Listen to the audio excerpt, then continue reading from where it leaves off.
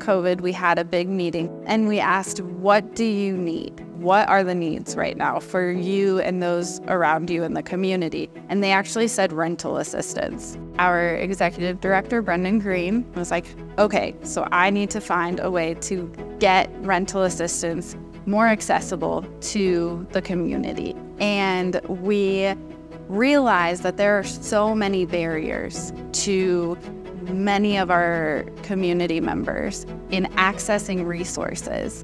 A native English speaker who is elderly and isn't comfortable with submitting an online application. And then sometimes it's just that it's in English, and some folks can speak English but not necessarily read or write in English.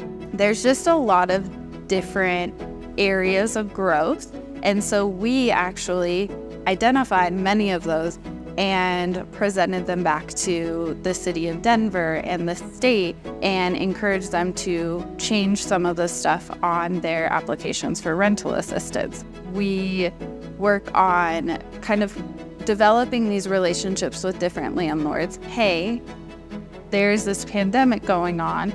So many folks are unable to go to work because it's shut down and they're struggling to pay rent. What can we do? How can we better serve them? RMC, being RMC, of course, was like, yes, we want to help our community members. Let's do it. We were able to keep Garden Court families stably housed for the entirety of the pandemic. That didn't end a couple of years ago. That's continued on. Their platform is very much around social justice. How do you ensure that there's equitable outcomes here? How do you create wealth, and how do you create opportunities for families and individuals who've been marginalized over time? We focus on housing, but that is not all of who we are.